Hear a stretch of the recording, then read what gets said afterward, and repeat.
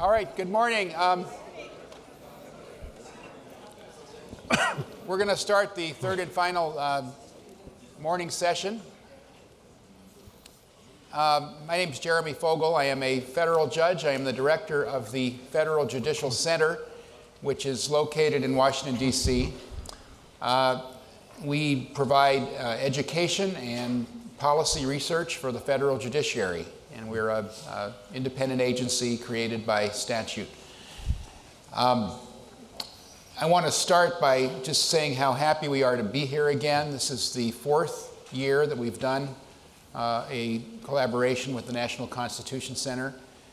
It's really one of my favorite programs. It's something I look forward to every year because it's an opportunity to interact with the public. It's an opportunity to bring federal judges together to talk about issues at the top line level, the things that really affect us in all of the work we do, but we don't have time to think about because we're too busy deciding cases. And I want to thank Jeff Rosen and everyone at the NCC for being such great partners in putting these programs on. And just to emphasize something that Professor McConnell said, we do our work on a nonpartisan basis also. It's very, very, very important to us that it be that way.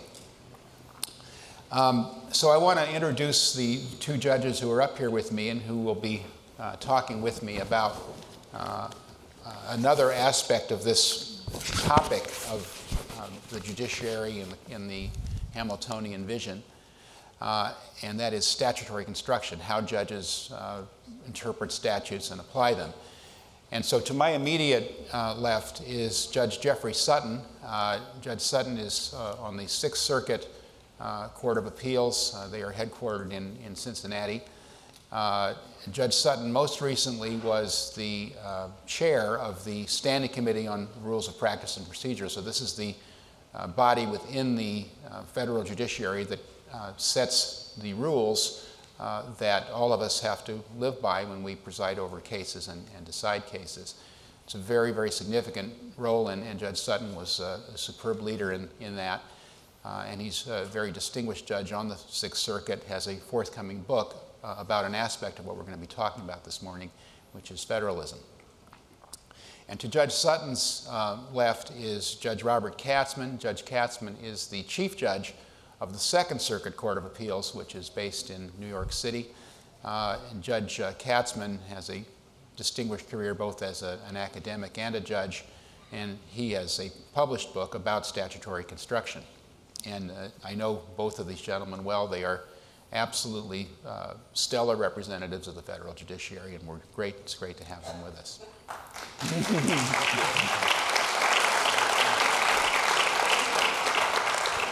I'm going to start with Chief Judge Katzmann because he wrote a book on statutory construction, and our topic is statutory construction, so it seems like a good place to start. And Bob, we're talking to an audience which is both judges and non-judges. So you get into quite a bit of detail in your book about how you think judges ought to approach statutory construction. So why don't you start us off? Thank you, Jeremy, and thank you, Jeff, as well for having me in this grand place. So when I think about what my role as a judge is in interpreting statutes being the laws passed by Congress, I think, first of all, of course, of the Constitution. What does the Constitution say about the judge's role in interpreting statutes? I look at the constitutional document and I see that Article 1 is the legislative branch article, and the Congress is the people's branch. And so I, as a judge, want to do what I can in terms of interpreting the laws passed by Congress in a way that is consistent with what Congress was trying to do when it enacted the laws of Congress. Now, what does the Constitution say about how Congress is organized, and what can that tell me about what I should do as a judge?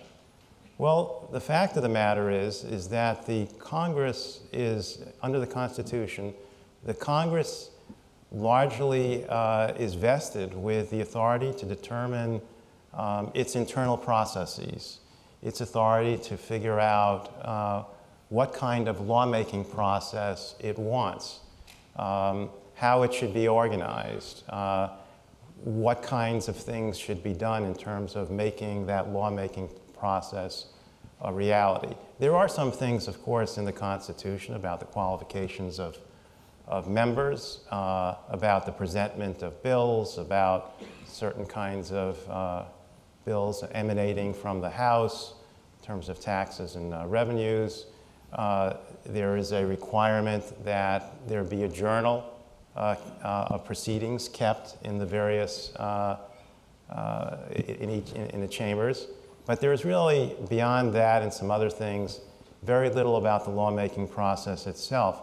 And that really is in keeping with Gouverneur Morris's thought, one of the founders, where he said, we did the best we could. Nothing human can be perfect, and experience will help us figure out how and what to do next. And I think that the Congress itself evolved over time in terms of its structure. By the 1820s, you begin to have committees. You have the organization of Congress evolving in different ways over time in both the House and the Senate, different kinds of rules and regulations. You've got a young political scientist, Woodrow Wilson, saying in the 1880s that Congress in session is Congress on exhibition, whilst Congress in committees is Congress at work. And that was the idea that the work of Congress gets done through the committee process. So one of the things that, in answering your question, Jeremy, one of the things that motivated me to write judging statutes, to study judging statutes, was that I felt that there was a gulf in our literature and our understanding about what judges do, how they should go about it, and what the relationship should be between the courts and the Congress and interpreting statutes. And where I come out in the end is this view that our role as judges is to respect what Congress has done and also to respect the work product of Congress, to be respectful of the processes that Congress undertakes and how Congress wants us to look at its work product. And so when I interpret a statute, I look first at the text, of course. And the text is critically important. I looked at the statutory provision. What is it that I'm supposed to interpret? I look at that particular statutory provision also in the context of the larger statute that was passed to get a sense of that exercise. Congress passes a law saying that attorneys' fees shall be provided to those who have prevailed in a proceeding involving education for children with disabilities. So you've got kids who are in proceedings, their parents prevail, and they seek attorney's fees as part of the costs.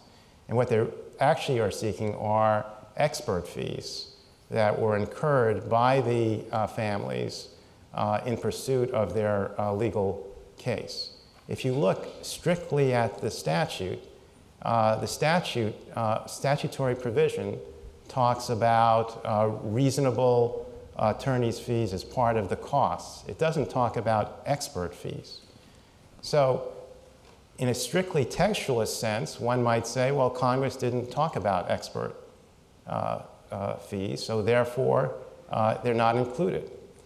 But the exercise that I engage in would be, I look at that, and that may be true. Maybe Congress didn't want expert fees to be included. But I look at, as I always do, I look at that particular provision in the context of the whole statute. And what does the whole statute try to do? What the whole statute tries to do is to make it, in part, easier for parents to bring their claims. So then I think, well, maybe it's not so clear whether expert fees are not supposed to be included. So what do I do next? I then look at my toolbox of what I can draw upon in interpreting a statute. The toolbox consists of lots of different things. There's the text, of course, which is critically important. There is the structure of the statute, which is critically important. I might look to the canons of statutory interpretation. I might look at common law usages. I might look at specific technical usages of a statute. I look at Supreme Court precedent. Has the Supreme Court, for example, or my own court, said something to guide me in thinking about how I am supposed to interpret that particular statute? I may even look at dictionaries. So there are lots of different tools that I have. But what is primary often in terms of the exercise when I'm interpreting something that seems to be ambiguous is I want to know, is there anything in what Congress has done, in the materials that it has provided, that can help me understand that statutory meaning?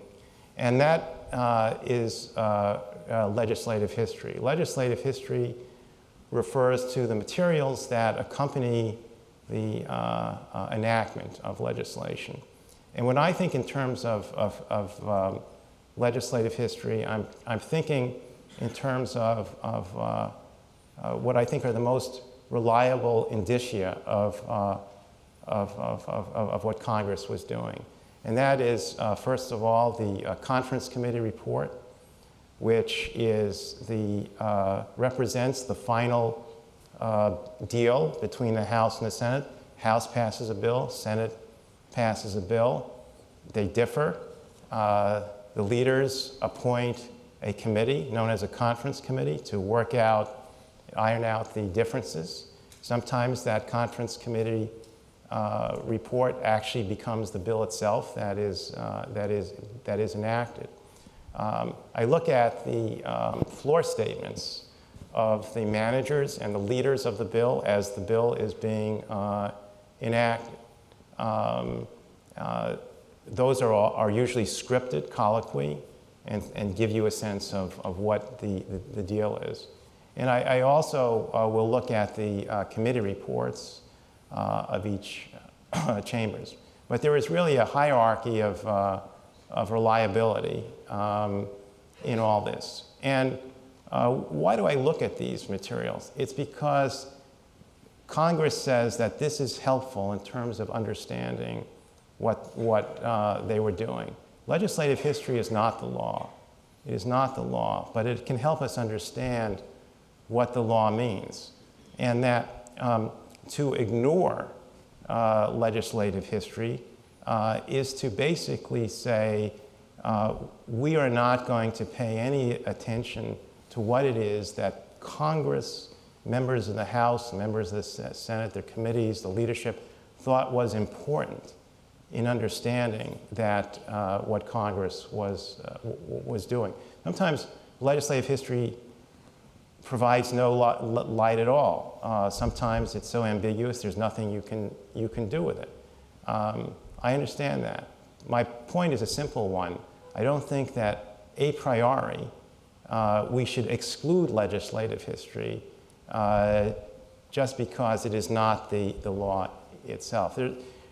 there's sort of an irony in all this. You know, you'll read in the legal literature about this person's a textualist and doesn't look to legislative history. This person looks at legislative history. What I think that literature and that discussion obscures is that within Congress itself, there is a bipartisan agreement. I'm sure there are some exceptions, but generally there's a bipartisan consensus, Republicans and Democrats, that legislative history and the materials that accompany the bills are important. If you go to any hearing, you'll find Senator Charles Grassley asking virtually every Supreme Court nominee, what is your view about legislative history? Because I think he will say it's darn important.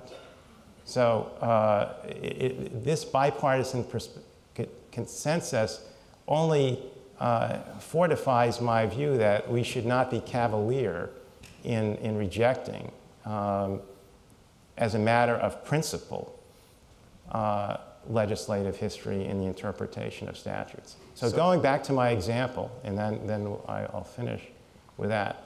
So when I look at the conference committee report, what is that conference committee report?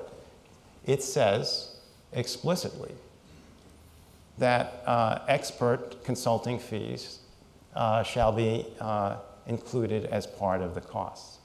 So that to me is useful information. Now the argument could be made, well, shouldn't it have just been in the bill? Well, that would have been better from a judge's point of view in the sense it makes our life easier. But are we free to ignore what Congress in that critical document, the conference committee report, has said we should look at? And my argument is that, in judging statutes, is that respect for the institution of Congress requires that we try to do what we can to discern what it is that Congress thinks is useful for us to understand in interpreting their work. Thank you, Bob. You know, when I went to law school, and I suspect we went to law school about the same time, it wasn't all that long ago, about 40 years ago. See, your perspective changes when you get older, but statutory construction was all about legislative history. And then this guy named Antonin Scalia came along, and one of Jeff Sutton's, one of the many great things on his resume is that he was one of Justice Scalia's first clerks. He clerked for Justice Scalia when he came on the court, and he had a very different view of this topic. So Jeff, why don't you tell us about that, and as a segue into your own thoughts about what Judge Katzmann just said. Sure. Thank you, Jeremy. It's wonderful to be here. It's an honor to be here, and it's great to be up here sharing the stage with the two of you. In that Arlington case, were you affirmed? No. The attorney's fees, experts' fees case? No. One of the things I made sure to do in my book is to include cases where I was reversed. I mean, this is, I love Bob. You're the best. Yeah. You're such a great judge. He has two other illustrations where he's affirmed in the book. And you need to read the book. Show it to him. Judging Statutes. It's a great book. It's accessible to lawyers and non-lawyers alike. I loved it.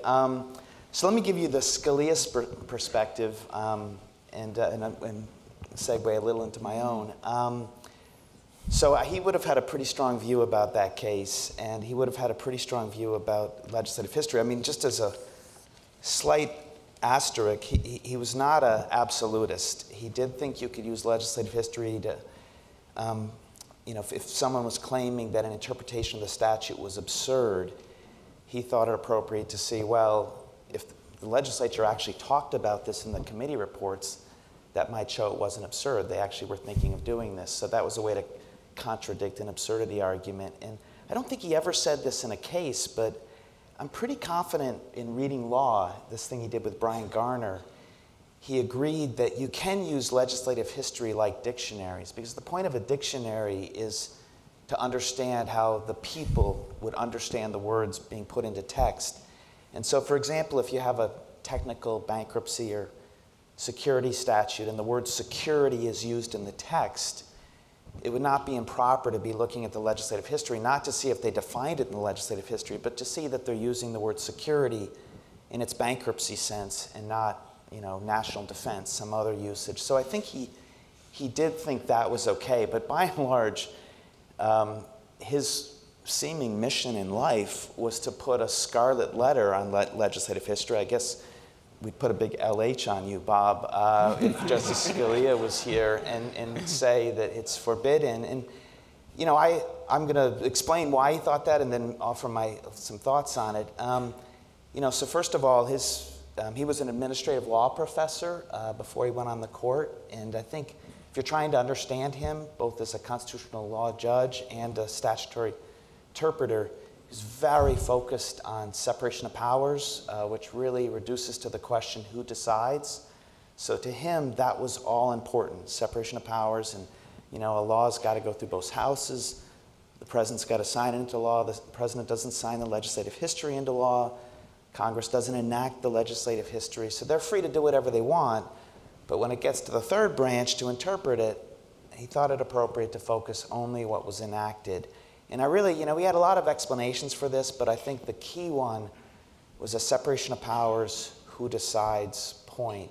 Another way of thinking about it, and this is, I think, something one of his law clerks, John Manning at Harvard, explained it.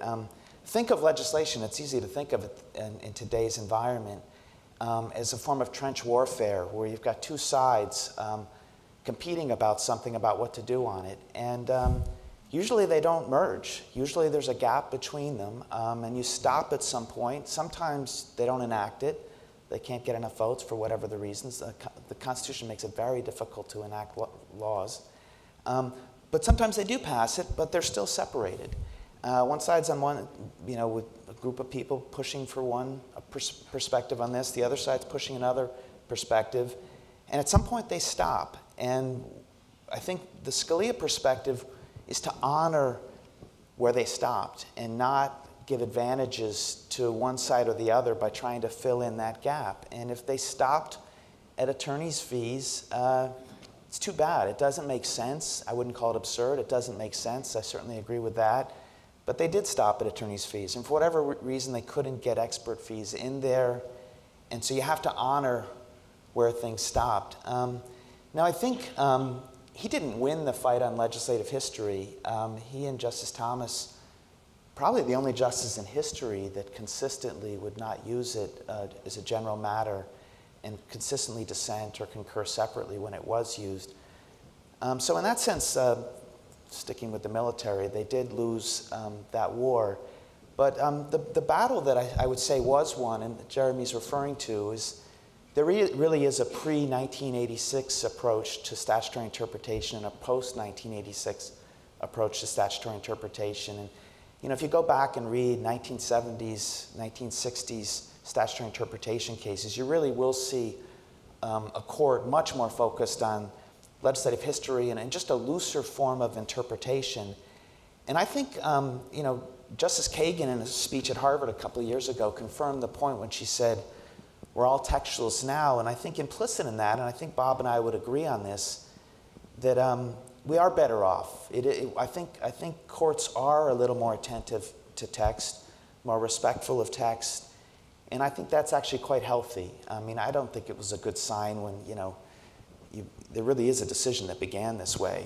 The legislative history is unclear, so we're going to look to the text. I mean, that really shows a misapprehension of the Constitution and the way lawmaking is done. So that kind of battle day is gone.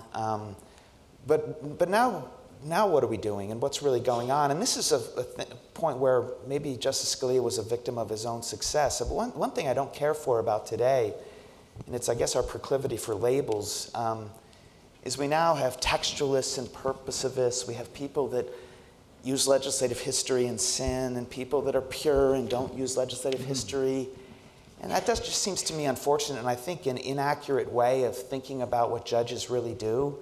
I think what judges really do and what's really going on is not dichotomies, either ors, but this spectrum that starts this way, that every judge reads the facts section first, and no judge I've ever met doesn't have a reaction to that facts section, sometimes informed by their pre-existing knowledge of the law, but certainly a reaction to the facts, the equities. And then, of course, they have to turn to the law section of the brief. And the spectrum you get with judges is how much law it takes to constrain them from following their initial reaction to the fact pattern. Because everyone has a reaction to the fact pattern. It'd be really unusual and even disappointing if they didn't. So that's what's going on, and that's the spectrum. It's not textualist purpose of this. I will say, for my own purposes, in 15 years, I can't think of a case where legislative history made a difference in the case to me. I've joined some opinions that use it. I don't tend to mention it in my own opinions. It's not because I think it's sinful. I just don't think it helps that much in most cases. But I really can't think of a case where it made the difference in my vote. The other thing, I guess the other reticence I have about it, which is much more practical than doctrinal, is that we judges, we sit in groups of 3 at the court, the group of 9. We have enough things to disagree about. I really don't want to add another plane where we can disagree, where it's a whole body of, you might call it evidence of what the legislature meant, but it's hard enough to figure out, to get agreement on text, context, the canons, precedent. You add legislative history to the mix, you're really inviting another source of disagreement, which I really, in my own experience, forget what Justice Scalia or anyone else has said, as a practical matter, I just haven't found it illuminating this or that case. The example of the reasonable attorney's fees and expert fees, that is an example where it really would make a difference, and I just haven't had that case where it's so stark. But that's a reticence point as opposed to an absolutist point. You know, the case that comes to my mind in listening to both of you is the second healthcare case, you know, with the King versus Burwell. King versus Burwell, where the language talked about an exchange established by the state, and the majority said, but if you read that in context, they clearly are not limiting it to that. It's a 6-3 decision, as I recall, and Justice Scalia is one of the dissenters. So that's not a legislative history case, but he would, if I read the tea leaves there, is it wouldn't even go so far as to look at context if the text is what it is. Is that fair? No, he's a pretty. I think the thing he was not happy in that case. So Yeah, you can see the evidence is there for it. So I'd make 2 comments about it, and I think Bob will have a comment about it, because I think this confirms a lot of what he's saying in the book. But first of all, Chief Justice Roberts, in writing the majority, does not use legislative history. His explanation is that, if you remember, it was an unusual bill, how it got through and how it became law. So I think that wasn't making an absolutist point, but it just was not relevant. I think the thing about King versus Burwell, which really is illustrative of a debate going on, is that is a purpose of this case. That is a case where the majority is driven by the big picture, almost asking themselves, you know, what would the legislature that passed this law do with this dispute? Now, that's a very high level of generality in terms of thinking about how to handle the case. But the Roberts perspective, if you look at the purpose of this, boy, and you know, we say that if there's not a state exchange, you don't get this very significant credit. His perspective, Chief Justice Roberts' perspective, was that's really going to undermine the goal of the law. Now, I think the other side of that, and this is why I think it was a hard case, said, you know, that's just question begging, because there's another purpose for having that particular provision, and that other purpose was to drive the states to create exchanges. That was the point. The point was to punish them if they didn't create exchanges by denying them this really significant monetary carrot. So I think what was hard about the case and hard at the court was which big picture purpose should win. And so I don't know, Bob, but Yeah. Just a few thoughts. First on King v. Burwell, I think that is a classic exposition of the so-called purposivist approach. It is straight out of the Hart and Sachs approach, Harvard Law School. No, the Katzmann approach. Well, that's what we call it now. No, it's but it is. Sachs was one of my professors, so you're right. And it's the idea of saying, what do we think Congress was trying to do? And in a circumstance where the court felt that legislative history was not particularly useful, where the lawmaking process, we now have a process that's been termed by the political scientist Barbara Sinclair as unorthodox lawmaking, which is not traditional lawmaking, and the problems that entails. So I think that that decision is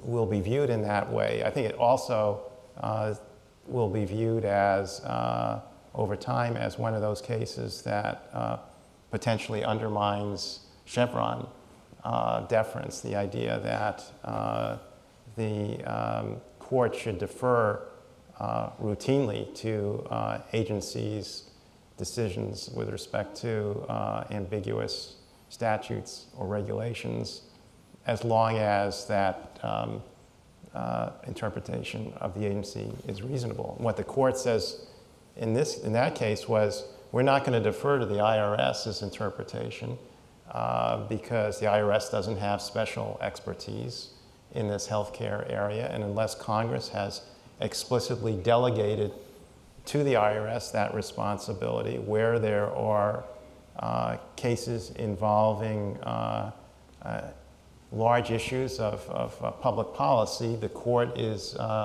going to undertake its own independent analysis.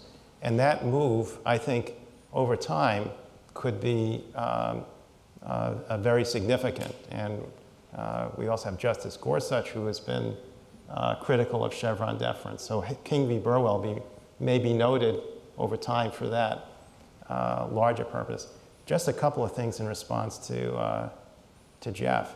I fully agree that Justice Scalia had an extraordinary impact on statutory interpretation. And I think that his criticisms about the abuses of legislative history are well taken. And I think that we are in a better place where we begin with a text rather than the legislative history. I think the answer is not to jettison legislative history, but to look at those parts of legislative history that we can think of as reliable, because that narrows search costs and disagreements among judges. As Senator Hatch put it, the problem of legislative history, it's not its use, it's abuse. And so if you can look at legislative history, it can be helpful. If you've got an ambiguous statute and it's broad, if you don't look at materials of Congress that can help you, then that just increases the discretion of the judge to be judicially active. Whereas to the extent that there are legitimate, reliable signs that can narrow the, can help focus understanding, then I think that's a better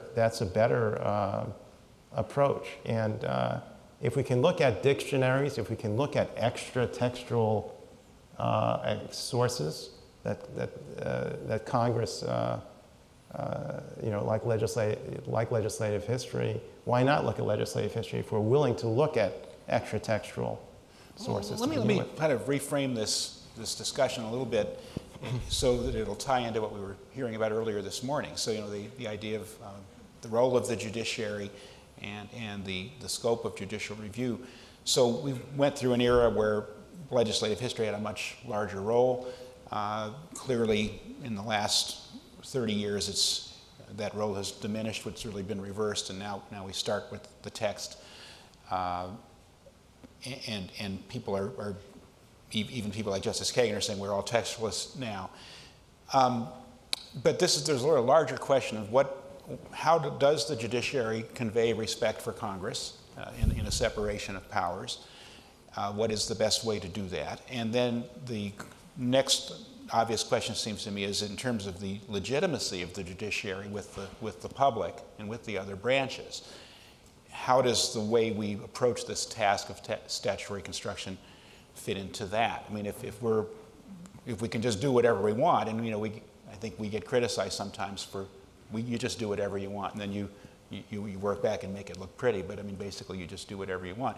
Which of these forms of analysis, I think, is most likely to contribute to our legitimacy? Yeah, I love that question. Yeah. I think it'll be interesting to see our thoughts about it. Yeah. Let me suggest this way to think about it, and this question to ask yourself and see if you agree with my assessment of things. If someone who didn't know anything about American law chose to assess what American law looked like and how American judges approached the task of interpretation, and their only source of evidence were the confirmation hearings of U.S. Supreme Court justices for the last 50 years, they would take the view that it's a pretty formal group. They would probably take the view that, I'm going to have an asterisk here, but they'd probably take the view, by and large, that the Scalia perspective won. They're originalists, they're textualists, and then if that same person, or you get somebody different, and now they say, I'm going to assess what American law looks like by looking exclusively to the U.S. reports, they would probably say, I don't think the textualists won, I don't think the originalists won, I think there's a lot of everything, but probably largely pragmatic across the board. So before you jump to the conclusion, am I indicting all justices in their confirmation hearings for not telling the truth? That's not what I'm saying at all. I think what's going on in a confirmation hearing, and the reason the answers go in this direction is they're being pushed primarily by people skeptical. Those are the hard questions. And they're being pushed about how they're going to exercise power. And the natural inclination is that you're going to resist opportunities to exercise power in new ways, and you're going to be power constraining. And when you look at the U.S. reports, you find lots of doctrines that are not power constraining, they're power liberating. And legislative history, to me, and this is maybe fundamentally what it comes down to, is it power enhancing? Does it give judges more opportunity to do things they probably otherwise couldn't do? Or is it power, not using it, power restricting, which I guess is the way I see it. Now, Bob correctly points out, justices always get a question about, well, will you use legislative history? Justice Scalia doesn't like it. I'm kind of curious. I think that's a hard question to answer. It's a little bit like an artist asking whether you'll buy any of his initial paintings. You don't want to say, no, that's crap. I'll buy the finished product, but everything else is pretty lousy. So I just feel like the setting of that question is pretty difficult, but I do think there is a very big difference between what judges say they're going to do at their confirmation hearings and what they do. And I think it's just a natural tendency at those hearings to talk about doing less. That's the theme you get. And when you read the U.S. reports, particularly over the last 60 years, you would not say they've done less. You might like that they've done a lot. I'm not making a judgment on it. So that's the way I think about it. I think it's a great question, a way to think about it, Jeff. But I would say that using legislative history is actually a way to do less. Yeah, because I thought you would say that. I thought you would say that. That's number one. Number two, if we think in terms of thought experiments, let's have a thought experiment where the courts decree that henceforth they will no longer look at legislative history. What do you think the reaction in Congress, the bipartisan reaction in Congress would be? It would be one of the single most unifying moments in this polarized era. And if that is the reaction, then it should at least give us pause as to whether we can jettison that that legislative history altogether. I want to, though, stress something that Jeff said and that I agree with, and that is, fully agree with, that judging can't be reduced to whether you're a purposivist or a textualist. Judging is really a common sense inquiry for the most part. It doesn't exist in this lofty plane of theory. You're presented with a problem, a case. You're trying to make sense of the words of those presented to you. And you begin with the text, and the text may resolve the question. You know, if I look at a text, and I look at it in the context of the statutory structure, and I can resolve it, I'm more or less done. So it's not like we're looking necessarily to just go out and make more work for ourselves by looking at legislative history. It's only when I think it's called on. Textualists and purposivists, so-called, we're all doing a bit of both in our analyses, and as we think about this debate, we should recognize how, by and large, we do the same things. There isn't a huge gulf in the way that we approach the task. It's really at the margins, and it's really a question of nuance more than anything else. So Jeff said something earlier that actually echoed something we heard a couple weeks ago at our appellate judge symposium from Daniel Kahneman, who's a Nobel laureate who's studied decision making. And you said that you read the facts and you have a response to the facts, you have a reaction to the facts. And then the question is, when do you find that there's enough law to stop you from doing what you wanted to do? I'm inclined to do, right? Yeah, and that's basically what Professor Kahneman told this room full of circuit judges that they do. You know, but it sort of contradicts the popular notion of how judges make decisions. So how does that fit into this discussion that we're having? Would it be that a textualist in the Scalia mold would stop a lot sooner, or that a purposivist in the Katzmann mode would stop later, or would look at more things? I mean, is that what it comes down to? Yeah, so I mean, I think I would say there's two things going on there. So yes, I would say that the textualists, Judge Posner calls them formalists, it would be a lot easier for law to get in their way, law to limit their power, because they would more easily say, or more readily say, hey, I'm stuck. This is really unfortunate. I really wanted to go the other way, so I'm stuck. The thing I would add to this, and I get this all the time when I'm at law schools, professors love to ask this question, and it's a fair question, albeit an extremely frustrating question. Okay, Jeff, well, you say that, and you know that's the right thing to say, and your opinions say the right thing, but you know those are just opinions. But you know you can't control your self-conscious, your subconscious, and how do you really know what you're doing? And I always respond to them, and I say, well, let me give you a subconscious response. And that's just what I do. I wait a few seconds, and it's always really persuasive. You know what? But this is where it's. You know, I'm so glad to, and in fact, I wish I could sit with Bob. He's such a great judge. But this is where it's so helpful to have groups of 3, group of 9, or whatever it might be, because that, by having to talk through these things and figure out, like if we had that attorney's fees, expert fees case, you know, we would have eventually realized, you know, this is a purposivist textualist problem, and that's what would have eventually happened.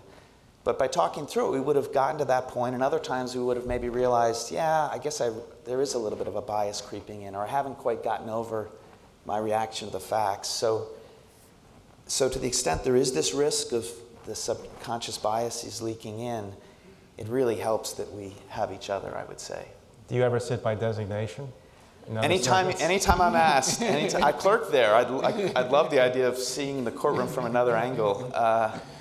That'd be great. Bob, what do you think? I mean, is it really these philosophical differences just a question of what parts of the toolbox you use and don't use? I think so. And I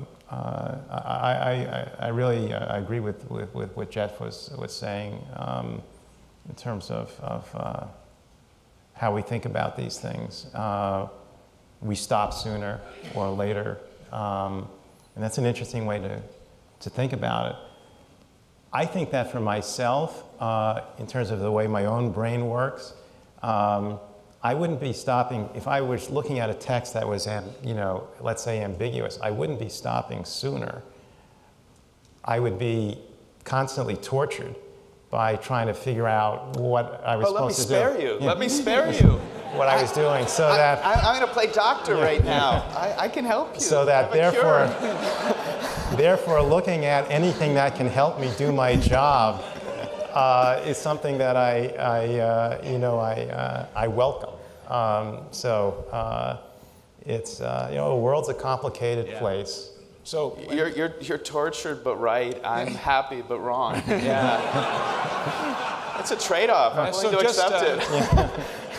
I want to talk about one other topic, but for those of you who are not law geeks, and even those of you who are, there's a wonderful case that the Supreme Court had a couple years ago called United States versus Yates, and it was about somebody who was accused of smuggling fish illegally and threw the evidence overboard, and the Coast Guard caught them, and the question was whether it violated a particular statute.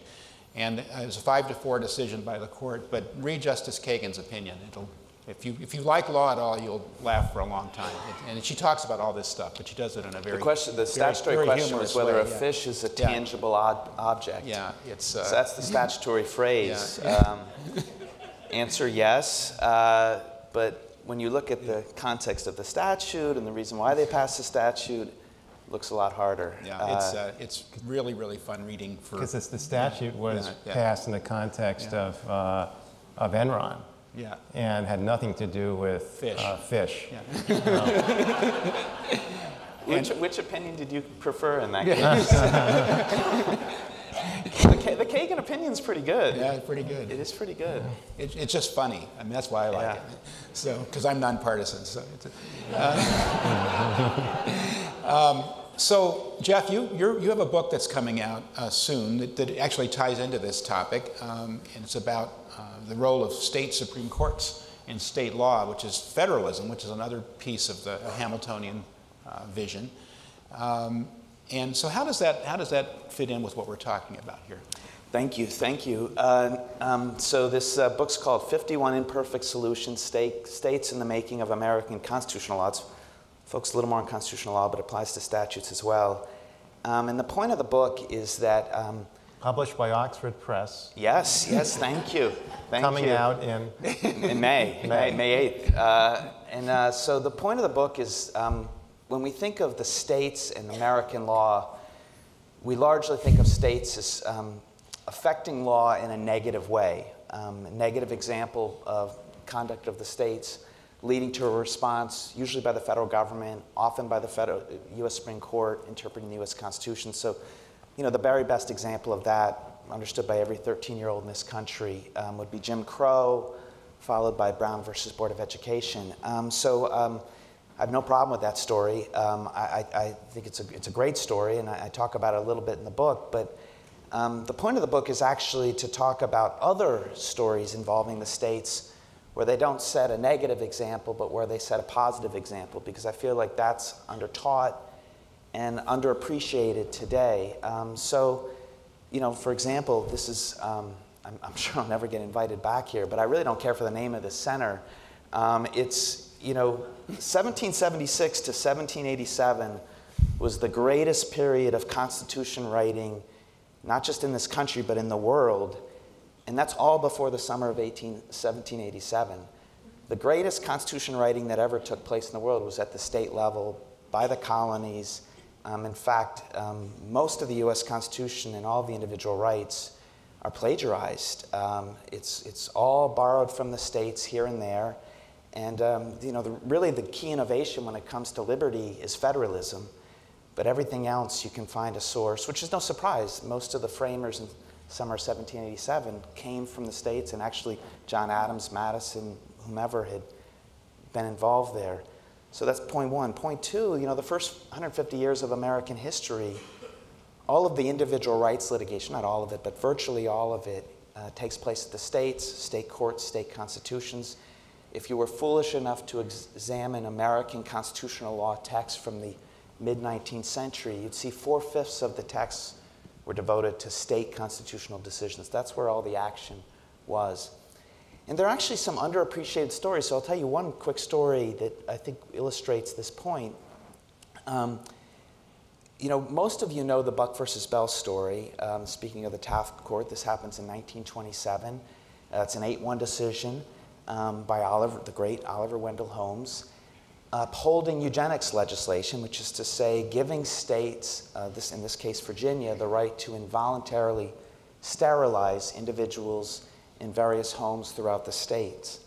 That's a infamous decision. It's still good law, believe it or not, but it's not something anyone relies on. It's not something anyone thinks is a good decision. It was, even though it was decided 8-1. So that's the story that most people know when it comes to eugenics, involuntary sterilization in the courts. There's two parts of that story that most people don't know, which have something interesting, I think, for us all to learn. One is that before 1927, there were 8 other cases in the state courts. Actually, one was in the district courts, so it's really 7 cases before then in the state courts. And of those 7, 6 of the 7 get it right from the verdict of history, rely on state constitutions or the U.S. Constitution, either due process or equal protection, to invalidate the state's eugenics and voluntary sterilization laws. So that's a good example of a positive example when it comes to American constitutional law, albeit one the U.S. Supreme Court didn't learn anything from. Justice Holmes never mentioned these decisions. They were cited in the briefs. He doesn't acknowledge them. He doesn't acknowledge the arguments made there, ignores them. But anyway, it's an example of a story where the states get it right. But here's the part of the story that's most disappointing to me, and where I really think we need to rethink things as citizens, lawyers, and judges. What's really disappointing is what happens after 1927, because after 1927, with the Buck versus Bell decision, you not only get the upholding of the existing laws, quite a few more states enact laws. No one goes back to the state courts. No one uses the state constitutions to invalidate these laws.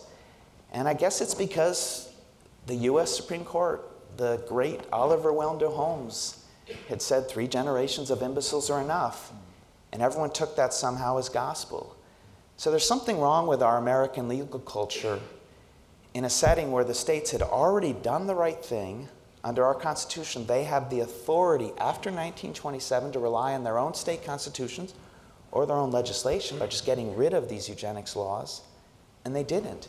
So as a result, over 75 years, 60,000 individuals in this country are involuntarily sterilized.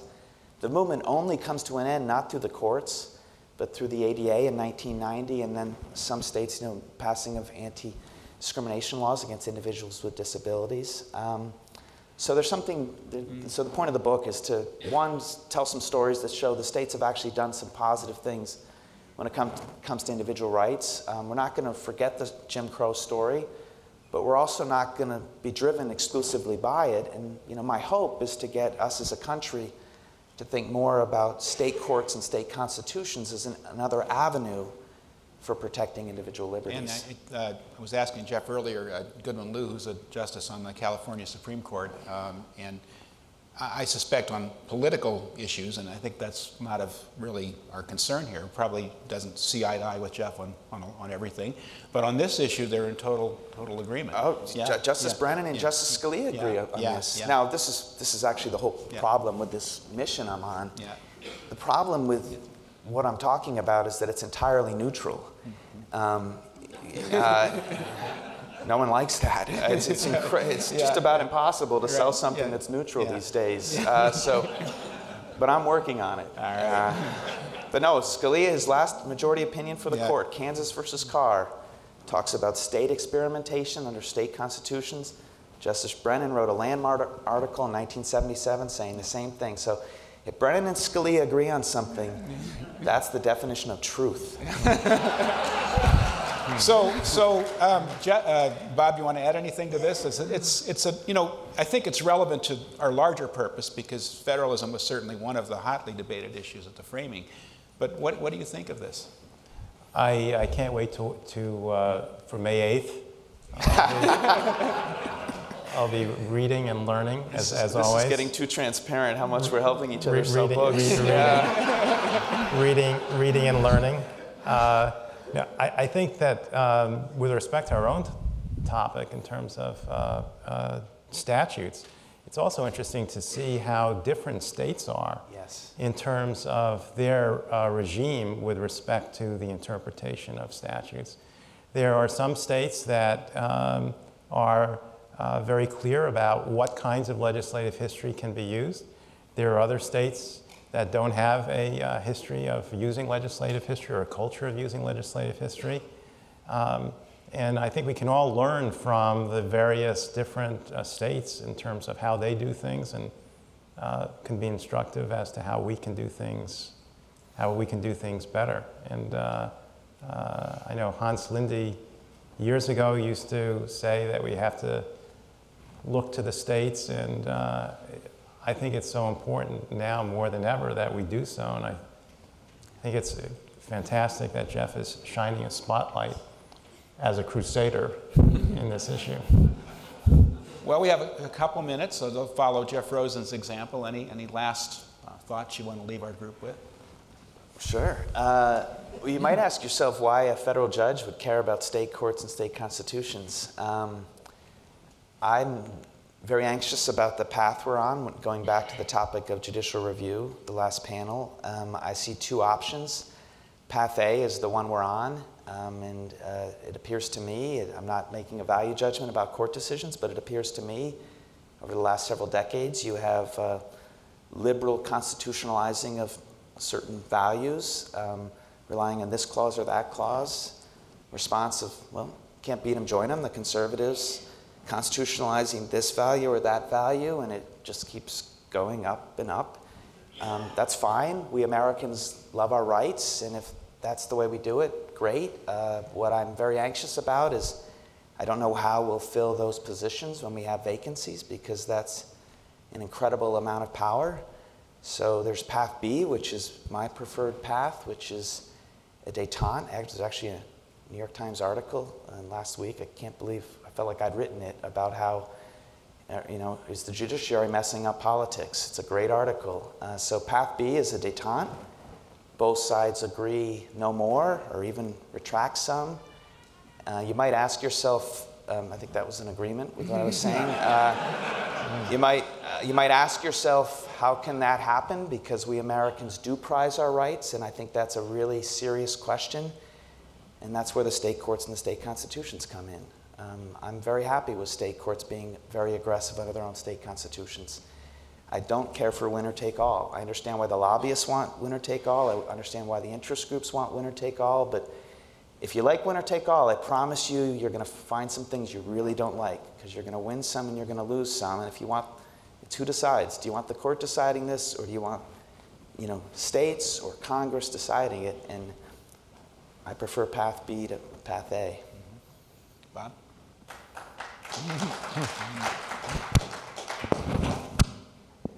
It's just been great to be here.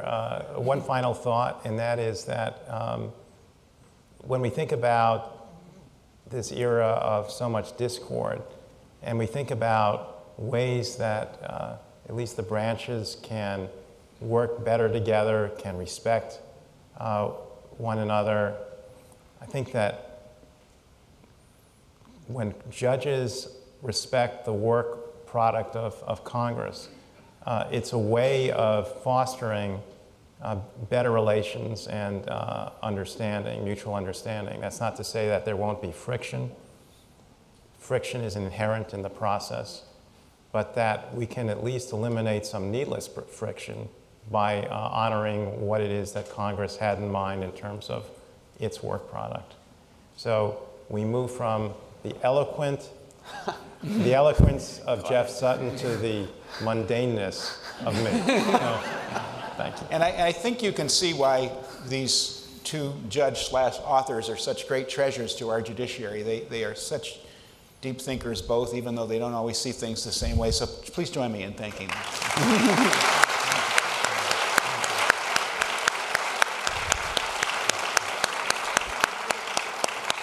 And I think that concludes our public sessions, and would really like to especially express thanks to the members and other public members of the NCC who joined us for this session this morning. Thanks very much.